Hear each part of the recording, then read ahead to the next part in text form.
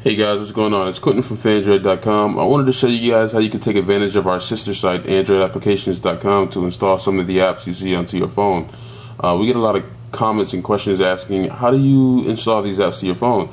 I don't see a download link or anything like that. And that's because we actually use something called QR codes, which are 2D barcode, weird looking type things. I don't know how to explain it really, but basically it's just a barcode that you can scan using one of the apps in the Android market.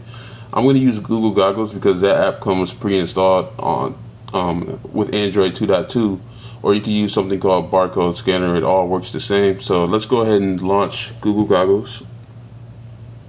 Let's say I've already found the app I want to use. This is Sports Tap, and you can it'll launch the viewfinder, and all you need to do is put the QR code somewhere within the viewfinder. It doesn't have to be centered. It doesn't have to be perfect. And then you just press the camera button. It takes a quick snapshot of the barcode, and then it'll scan it for you, and it should shoot you back a link to go ahead and download that right from the Android market.